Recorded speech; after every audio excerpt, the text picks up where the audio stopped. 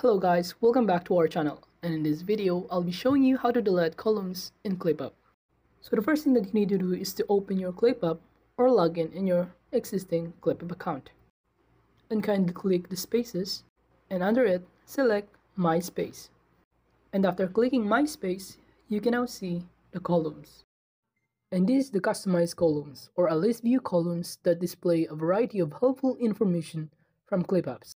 And you can customize columns or use them to create new custom fields in any list view.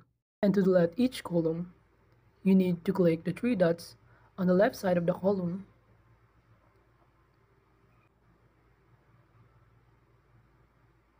and kindly select the delete. And after that, the column has now been deleted. So that's it. If you wanted to know how to delete a column in Clickup, that is the easiest way I know.